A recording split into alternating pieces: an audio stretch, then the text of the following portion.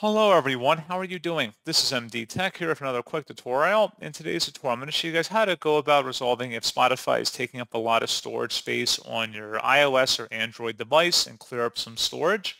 So this should hopefully be a pretty straightforward process here, guys. And without further ado, let's go ahead and jump right into it. All you have to do is sign into Spotify and select your user icon up at the top left. And then you want to go down and select Settings and Privacy. And then you want to go and select Data Saving and Offline.